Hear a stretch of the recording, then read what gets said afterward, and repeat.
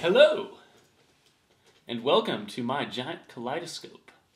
I figured I'd make a little video showing you a hobby I have other than playing guitar.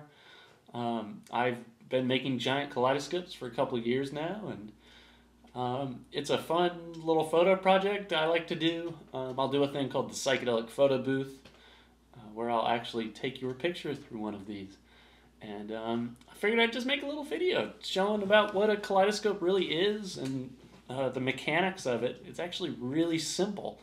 All a kaleidoscope is three mirrors that are all pointed at each other. Obviously the most standard shape being a triangle, but you can make kaleidoscopes in whatever polygon shape you really want to.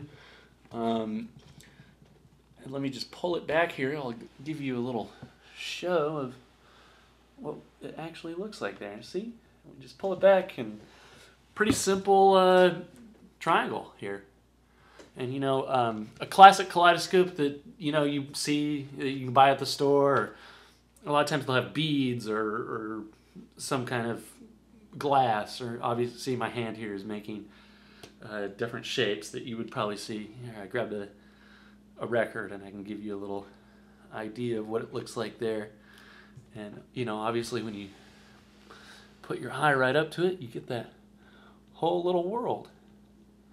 And yeah, so anyway, I hope you enjoyed this video.